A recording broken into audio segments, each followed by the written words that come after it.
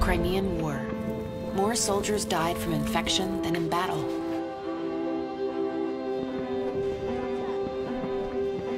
Until a nurse introduced sanitary practices still in use today.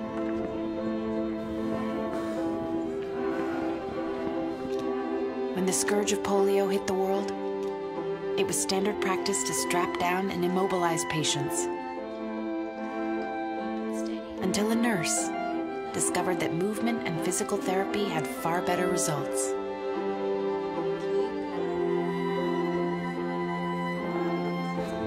In the 1950s, jaundice was a leading cause of infant death, until a nurse found that a few hours of sunlight could actually cure the condition. At the dawn of the AIDS epidemic, no one knew how the disease spread, so patients were kept quarantined and alone, until nurses defied convention and embraced them with compassion.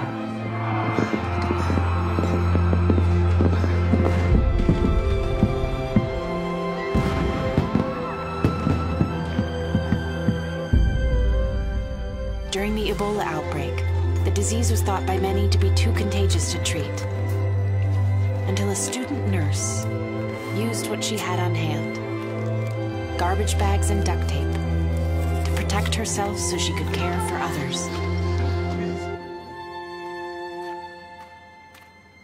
And cerebral palsy robbed many patients of their ability to speak, until a nurse gave them back their voices. And I will always be grateful to her.